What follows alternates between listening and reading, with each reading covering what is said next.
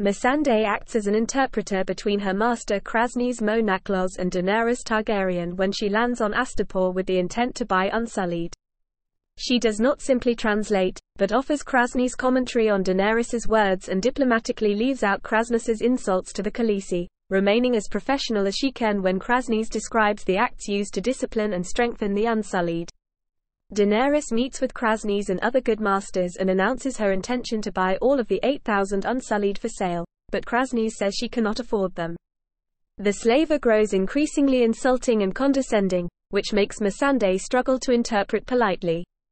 Daenerys then adds she also wants to buy the hundreds of young men still in training. In exchange, she offers one of her dragons. The good masters agree, but Daenerys also asks for Missandei as a gift and a show of good faith for the upcoming transaction. He agrees, and Missandei follows Daenerys. Daenerys asks the young slave for her name and if she has any living family, but she says she does not.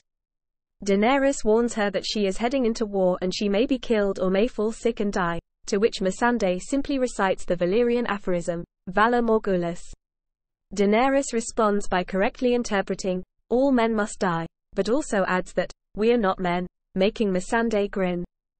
Missandei, sporting a new dress to match Daenerys's outfit, is present when Krasny's and Daenerys conduct their exchange. She interprets their exchange until Daenerys fluidly begins issuing orders to the Unsullied in perfectly accented Low Valyrian, at which Missandei stares in shock.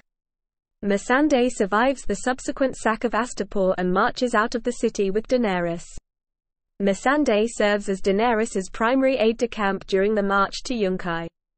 On her queen's orders, she gathers the Unsullied officers together and orders them to select a single leader from among themselves. When the new leader, Grey Worm, is presented, Missandei explains that all Unsullied are given names consisting of drab colors and vermin to remind them of their station.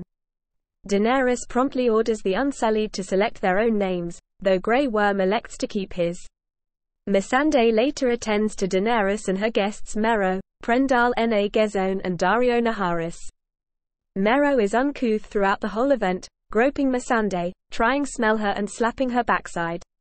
In part because of his treatment of Missandei, Daenerys orders that Mero be killed first if the Unsullied must fight the Second Sons.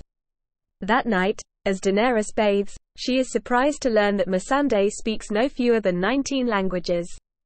Missandei says this shouldn't be that odd, since it only took Daenerys a year to gain a reasonable grasp of Dothraki. The Khaleesi bristles at the idea she speaks only reasonable Dothraki and switches to the language to demonstrate her competency, only to have her pronunciation corrected. Suddenly, an Unsullied enters and holds a knife to Missandei's throat, advising the women not to scream. He removes his helmet, revealing himself as Daario.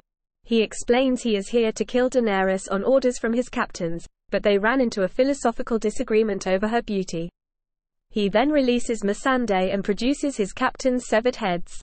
Missandei is later on hand as Daenerys waits for word of the infiltration of Yunkai and when Yunkai's gates open. She at first recites a prepared speech on how Daenerys has freed the slaves, but the Khaleesi interrupts with a speech of her own. When the freed slaves begin calling Daenerys, Wysa, Missandei explains the word's Giscari origins and its meaning, mother.